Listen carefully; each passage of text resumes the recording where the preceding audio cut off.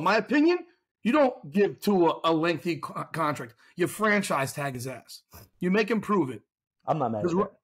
You franchise tag him. Because to give him $45 million for the next 4 years is going to kill your franchise if you see the same shit next year where he can't make a play, where he can't play well against anyone good. And we found out that Dallas sucks also, by the way. So let's be real. They were fake. Dallas and the Dolphins are like this. They're like twins.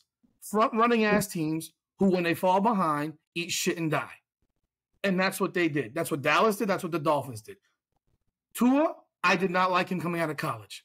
You drafted a guy with a broken fucking hip. And the guy is, I don't know what I run in the 40. I probably pull both hamstrings. But I can't be much slower than Tua if I don't pull him.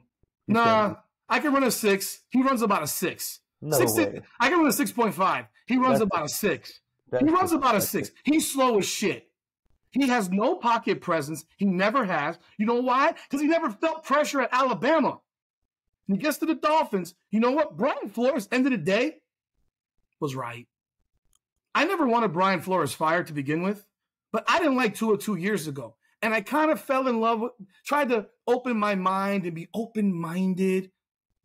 And he starts playing well. We know why he's playing well. Who was the reason he's playing? Why is the reason that Tua looked good? Tyreek Hill. Thank you. Because everybody else is virtually this. Yeah, we have some running backs that are good.